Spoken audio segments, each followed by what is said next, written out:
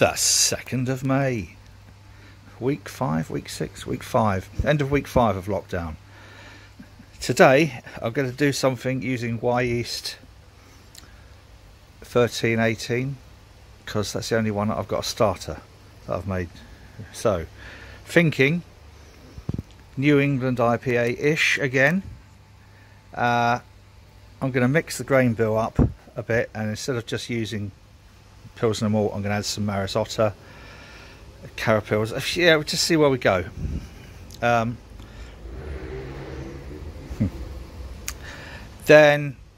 I'm going to experiment with, as some of you who follow this nonsense will know, I have an ongoing issue with filtering.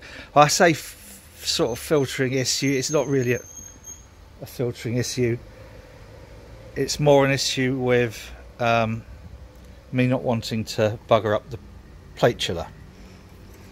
Realistically, anything that goes in there could be cleaned out by back flushing with that stuff, a mixture of that stuff, caustic soda, sodium hydroxide. That would clean all that out. But I don't like using that as a standard go-to. That's what I'll use for deep cleaning. Normally, for cleaning through, I will use sodium percarbonate, which doesn't leave anything nasty that you really need to flush away. Anyway, enough of that. Part of this filtration exercise is I'm today going to try, this is a kind of sanitary spool tube, and it's got a large one of these in, which I'm about to swap out. These are your standard hop filters, which this one needs to go through the microwave. Yeah, actually, let's put it through the microwave, that'll be fun. This needs to go through the dishwasher because it's still got some muck left on it. But I'm going to put one of these in there. Let me take this off and show you it, because I'm a bit of a clumsy twat at the moment, dropping stuff and ting. Now obviously the first question is, why have I got cam lock here and tri-clamp here? And it's because of fitting it, because you couldn't push that one up and that one down at the same time. So what I do is I clip that on, or put that on without tightening it, align that, then put the tri-clamp on. Yeah. Anyhow, here we have, and this is one of Clive Sillis's idea, was to get the simple tri-clamp to 1/2 inch BSP, and then I had this tapped to take the, what are these called, bazooka tube things. So anyway, now what I was going to do, oh hang on, yeah, what I was going to do is have 6-inch filter, then going through a sight glass, so I could see while transferring from the mash tun to the boiler how clear this was after sparging, and also whether or not I was getting any bits in there. Sadly, it's too long, so I'm going to get a shorter sight glass with just tri-clamp fittings that will go straight onto here, which will then make it the same length as this 30cm spool tube. So anyway, I've swapped the 30cm, I can't do centimetres, the 12-inch for the 6-inch, and so that's just going to go in there. Need to squish the end down a little bit before it go in, and then that will go back between these two. Well, that was a long-winded explanation of the filtering. The other thing is, I like to get the most out of the boiler at the end. I don't like that, you know, where you've got 1.5 litres, 2 litres in the bottom. It's a bit wasteful. So what am I trying now? I did try just with one of those little bazooka tubes in the bottom, but it was running the risk of getting clogged up, even with a whirlpool to pull everything into the centre. So I tried these tea infusion things, which is only £1 or so, and it's designed for tea infusions. And I did try it for hops once, but it was just absolutely bloody rubbish because they get bunged up too quickly. Because if you put a tiny amount of hops in there, they expand exponentially bigly. Right, so I've got one of those, and I don't know if you can see down there, I cut a hole in it, put a fitting through there with a couple of washers, and then squished it down underneath the, so there's more surface area.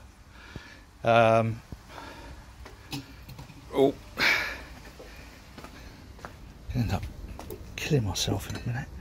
There's more surface area here than here, and I think the mesh is slightly smaller, a smaller micron. So that is now with the fitting and squished down in the bottom of the kettle. Right, let's get ready to start getting everything, water additions and stuff ready, and then when we're there, I'll come back and we'll start mashing in. Watery additions. I'm using 50 litres of reverse osmosis. What I do is I fill the entire HLT up. I don't muck around adding bits into the mash and then other bit, you know, I just treat that whole batch of water as if it's come out of the tap in the area where this particular profile would be appropriate.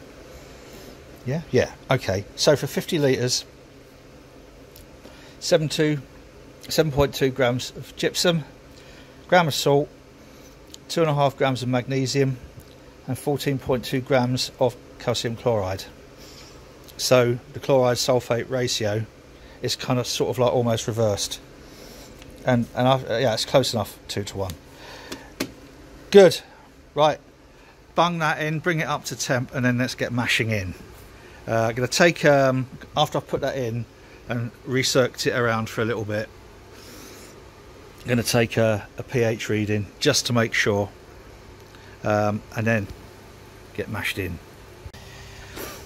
HLT is up to a temperature, so just transferring into the mash tun. Then I'll bung that little lot in. That little lot consists of 3 kilograms of Pilsner malt, 500 grams of Vienna Malt, 250 grams Carapils, and then a light Maris Otter, crisp Maris Otter, 1.163 kilograms. You're probably wondering why that specific number. It's because that was what was left over in the bag, and I weren't going to keep 163 grams for nothing. Torrefied Flaked Oats with the husk on, 1 kilogram, and jumbo oats, 100 grams. And the reason for that is because the husk on the Torrefied Flaked Oats, I'm thinking probably about 10% of that isn't usable because they're husk, Wessie. So I've added some jumbo oats, 100 grams. So this is nearly, I'm going to chuck 15 litres into the mash tun, and then start gently stirring all that in. But that takes me about 10 minutes, maybe a bit longer, because I like to do it and get no dough balls. There is no prizes for speed when doughing in. So back after I've chucked it all in and stirred it all up a bit, and we're ready to start mashing times.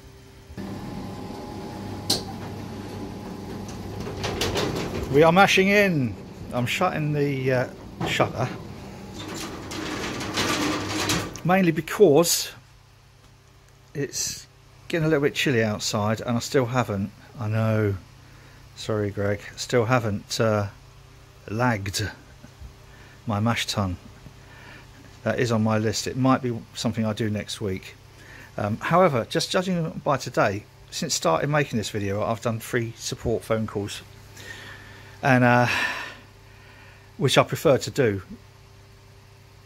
And this can, because there's plenty of downtime brewing, so I don't mind. You know, I've got an hour now, about to make another call, so that's good. But that lagging that is, it's a job that I'll have to focus on a little bit and do it on a day that I'm not going to be taking any support calls. Yes, so we've got an hour, maybe a little bit longer, then I'll do a test just with the iodine droplets. Should we then have achieved a decent conversion, I will transfer into the boiler and we'll get it going. There's no early hop additions, there's only late hop additions. I need to make my mind up what sort of hops I'm going to use, because this is a bit of a bodge, obviously. It's sort of roughly based around the New England IPA from Homebrew Beer with Greg Hughes. Is it Greg Hughes? Fairly sure it is. And also sort of like nicking a couple of ideas from Timmy Jenkins and a few other people. So we'll see where we go with this. It's a pure bodge. Who knows, might come out all right. I know the final hops I'm probably going to use are either Citra and Rakau, or 150 grams of each, or Citra and Idaho 7. Not sure. My friends down the road, the brewery of St Mars of the Desert, may drop me off a can of their latest, I think it's a Citra and Idaho 7 New England IPA, called Cool It, because they use a cool ship. If you don't know what that is, Google cool ship. So I don't know, we'll see. Anyway, back soon when it's time, I think, probably to do the conversion check. And we're bang on 67. I've set that for 66 because I still haven't quite got this particular PID to conform. But I thought it's pointless buggering around with it at the moment. I'm going to wait until I've lagged the mash tun. Right, back soon. We are halfway through, and that mash is almost sticking exactly to 67, which is where I want it. Now I've double checked it using the little inkbird. This sweet little thing weren't cheap, but it was all right, and it was on offer. I think it was Richard Williams who pointed it out. Dude's Brews. So I'm happy that shutting the shutter seems to have prevented. Oh, look at that! No, it's all right. Seems to have prevented the cooliness from outside. Oh, sun's come out. How nice is that? Look at this, boys and girls. Isn't that lovely? Oh, that's not quite as lovely though, is it? Look at these fucking suicide fucking jockeys. Can you imagine what is going on here? Oh, please. Anyway, I don't want to think about that. It's supposed to be lockdown. It's supposed to be keeping 2 meters between people.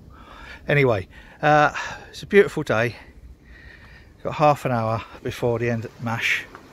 Then we'll transfer to the boiler, and then I'm going to fill this again, bring it up to temperature, flush the plate chiller. Going to clean this out with Star San. Yes, I haven't used this for the last couple of brews. This is the Firmzilla. I have an ongoing love-hate relationship with a Firmzilla, but it is a bloody brilliant bit of kit, I have to say. This was a present just before Christmas, or what was it, October, November time? I can't remember. As far as presents go, yeah, all right, thank you. I have had some issues with it, I won't lie, but I think it's one of those things that you compensate for. Anyway, right, we'll be back when transferring. We'll do a quick test with the iodine, and then we'll transfer to the boil kettle.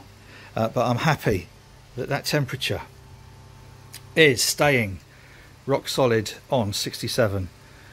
Good, back soon. Done. And almost bang on temperature. Okay, it is now time. Oh, hang on, let's keep that going. To do the vol off. And then what I'm going to do is from here to the kettle, I'm going to put the wherever I put it, that filter in line, start transferring, and then from here I'll come up and flush through the herms to do the sparge. Iodine test good. We have now the opportunity to start transferring. I'm going to do it very, very gradually. Make sure we don't have any leaks. That's good, no leaks.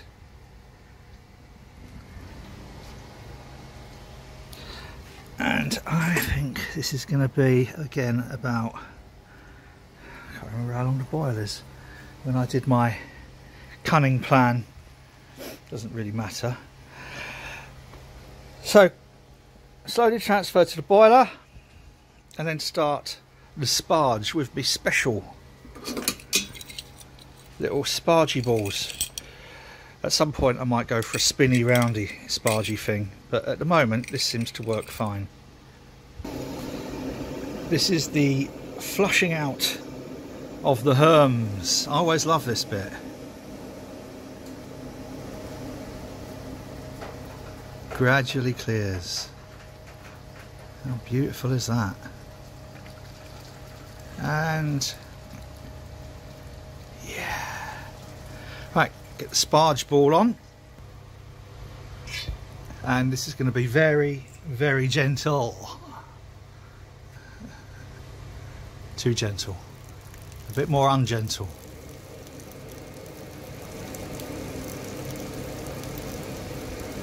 That's about perfect.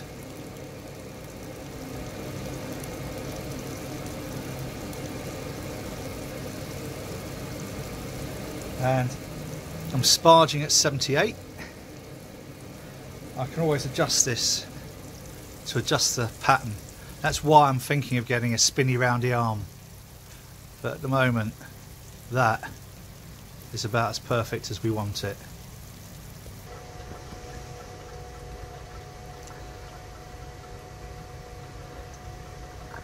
We're over the elements. I could turn the elements on and start the warming up, but I'm not overly in a hurry to do that.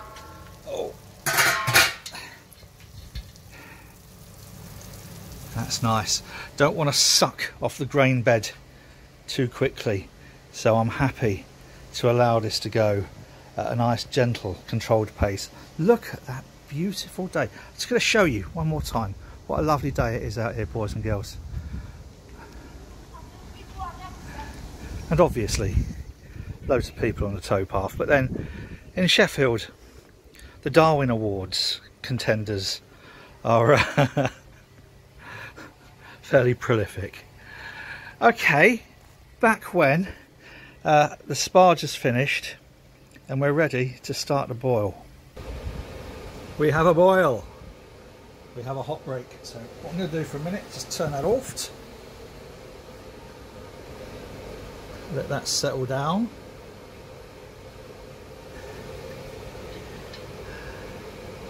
So we don't want any boil overs. And what's quite nice about that, and it rises and then drops, is a lot of this scummy stuff, it leaves it on the edge. So we don't get too much going through the filters later. So let's start that boil going again. Lovely. Look at that. I know it doesn't show up very well because of the steam on the camera lens. I say camera, phone. But now I can drop this down to one of the elements and we should see that's dropped to a nice, what's called a rolling boil. And shouldn't be too much condensation today. Should be going straight outside, but just in case. We have Fanny up there, just creating a little bit of extra beautiful breeze across here, taking us steam outside, and that lovely brewery smell will be wafting across the canal. Right, I'm going to set this for 75 minutes.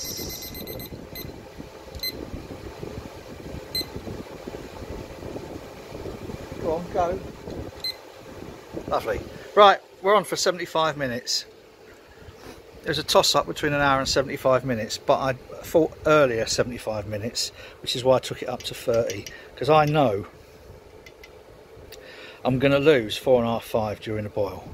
for 75 minutes. So when I thought earlier 75 minutes, that's why I've taken it up here. Otherwise I had it down about a litre and a bit. You're right. How you doing, Delilah? Sorry, I've put this huge cable across you. Right, so we'll be back in 75 minutes when we will add the hops and then leave them in there for about half an hour. The hops are 50 gram of Simcoe and 56 gram of Amarillo, and the reason for that was I only had 56 gram in there. I'm not sure why. I think originally when I got this there was 106 grams in there because I measured at 50 grams out from the first lot. So 56 and 50 of Simcoe. They're going to go in the big one in there at flame out, and then I'm not even going to bother whirlpooling. I don't think it's not worth it. I'm just going to let it steep in there for about half an hour, and then everything else is ready. I've pressure tested the Firmzilla, and I'm going to whack some star sand in there in a bit and give it a good old star sand soak. That's about it really, isn't it? Doesn't 75 minutes go quickly when you're having fun. Alright, so we'll plonk the hop spider in. We'll turn this off. Might as well turn that one off for the time being. Wait for the lens to clear. I've put 15 minutes ago I put half a Protofloc tablet in there and a large teaspoonful of yeast nutrient yeast nutrient, or even yeast nutrient. I don't usually, but I've had this starter, this Wyeast 1318 starter going for a week and a bit. Not totally sure. I might have overstressed the yeast a little bit. There's plenty in there as far as starters go, but I think a little bit, a tiny little bit maybe, of nutrient might help. And I've been trying to get my head around these bloody PIDs. I will work it out one day. It's all part of the joy, and it's also a nice sort of, like, because I'm not an expert, it gives me an opportunity to play. We got those in. I'm going to give those 30 minutes, and then we're going to during that time, by the way, I've got this bazooka tube. I'm going to use that as a little bit of a whirlpool, just to pull out any large bits of matter aerials. Actually no, do you know what, I don't know, I'm not sure whether I am. I think I might change my mind, because that's what's in the bottom. Now that is already quite fine. I think that, I don't know where I've put the other little, doesn't matter. I'm probably not going to whirlpool it, I don't think. I might just go straight through. Where have I put it? I was just looking at it, idiot. I'll go straight through this. There's a little bazooka in there, 6-inch one, and then the Y strainer. I think that's what I'm going to do. Yep. So I'm not gonna go through the whirlpool. I'm just gonna let that steep. Give it a little stir.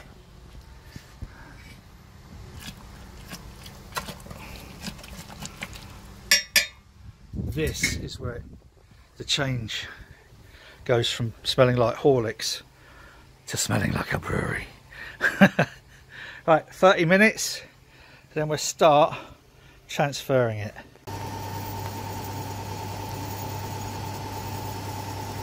We have a transfer. Oh, 17.2, which is about perfect. Happy with that. And I'm restricting a little bit on the hot obviously on the input to the plate chiller, and I'm also restricting the water a little bit just to keep it all nice and slow and nice and gentle. So I'm going to let that go through, and then I'm going to draw off a little bit to do a hydrometer reading, and then I'm going to get loads and loads of silicone grease around the lid for here, so both inside the rim where the seal goes on top of the rim, and then all around the bung that is the lid, and then all around a thread that holds the lid down. Yeah, done, done, done. That's flushing. Loads and loads of silicone grease around all of here, everywhere. Loads and loads. 1052, sorry, 1053 on the thing. I've got the sponding valve set for 15. Might drop that a little bit later, I don't know. I think we've got a decent airtight seal. Now 14 days we leave that for, and that beautiful thing that everybody likes now, everybody really can't wait for this bit, feeding the fishes and cleaning up. It's the highlight of any brew day. So I just cleaned the mash tun out. I've got a big bucket full of spent grain over there. I was tempted to try and do another low alcohol, but I'm not sure how the first one's going to turn out yet. I had a sneaky taste yesterday. It don't taste too bad, but I'm going to give it a chance to yeah. Anyway, cleaning up. How did the filters do? This was the filter inside the kettle, and you can see it has captured a lot. If we open it up, can I open it up one-handed? Oops, you'll see it has done its job reasonably well. However, I still think it might benefit from being bigger. This is from the Wyeast strainer, and I've had to rinse it out a couple of times. Don't know, it's a very, very fine micron mesh in there. Might revisit the Wyeast strainer. However, am I being overly paranoid about my plate chiller? It was stupidly expensive, and I'm a little bit kind of protective of it. However, caustic soda will sort of like break down almost any organic substance given enough time. Could rely on that for cleaning. I don't know. Anyway, oh, you might notice I've chopped the leads off the boiler. That's because I'm going to put some 16 amp connectors on. I don't want long leads coiled up and whatever, so I'm just going to put some 16 amp connectors on there, and then some extensions to go between there and the control panel. This is the bit I wanted to show you. We put 100 grams of hot pellets into the boiler at the end of the boil, and look how they swell up. And this is after it's compacted as it's drained. So that little tiny amount of hot pellets creates a really large mass when they all swell up, and that's why I went for this larger hot basket. And if you watch the previous videos, you'll have seen me having to make the top of the boiler entrance bigger to fit it in. But there you go, that little lot there is all from 100 grams of hops. And that's why, let's see if I can get a better picture of that with the sun. There you go. And that's why I get a bit paranoid about filtering, because I don't want all that in my plate chiller. Right, that's the end of the brew day for today. If you have enjoyed this, if it has been useful, I will put the recipe either on screen somehow or down there in the thing description. If you would be so kind as to like this, apparently it does something to YouTube's algorithm. And makes it easier for other people to find my rubbish. And bear in mind, I'm not a YouTuber, I'm not a video maker, right? I'm a bit of a bodger, but hopefully you found this interesting. You're very, very welcome to subscribe to my channel. If you click the little bell, it also means you get a notification the next time I put something like this up. So for now, on the latest New England IPA, have a lovely weekend, or what's left of it, and hopefully see you soon.